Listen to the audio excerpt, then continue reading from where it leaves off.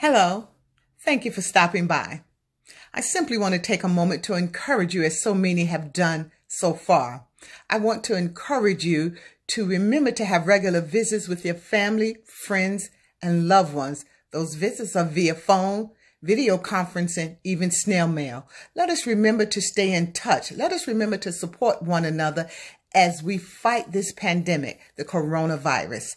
It is an unprecedented time that we've never experienced before, and we need one another. But as much as we need one another, we need our God. Listen to the word of God.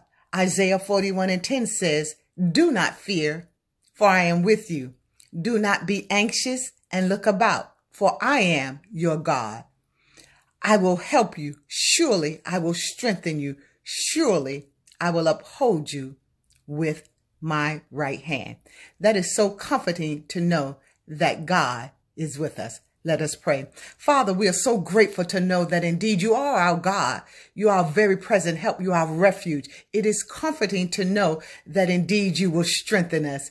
You will not only help us, but you would uphold us during these challenging times. Father, we do pray for our president and all of those who have to make decisions as to what we should do to stop this pandemic. Father, we ask that you would surround him with people of wisdom, that you would encourage them, and that you would touch their physical bodies as they're expending many hours trying to combat this crisis. Father, we thank you so much that you are with us. You promised to never leave us nor forsake us. And even though we don't understand and we don't have this all figured out, we can trust you.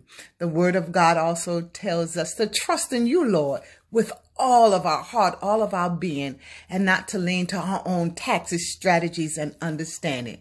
And we choose to do so. So we thank you, Father, for being with us. And we trust in you.